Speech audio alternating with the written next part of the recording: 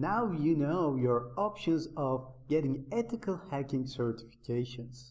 Now I suggest you do not rush into getting those certifications.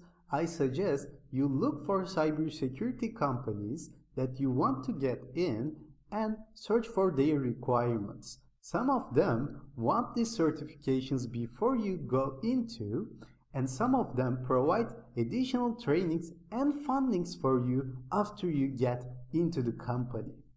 So generally, if they're looking for a senior cybersecurity analyst, they ask for these certifications, but if they're looking for a junior one, they do not ask them.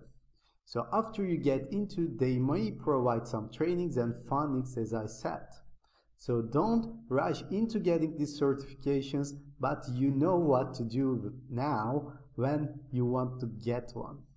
So now if you're ready, we'll move on to the next section where we are going to step into the Python for ethical hacking.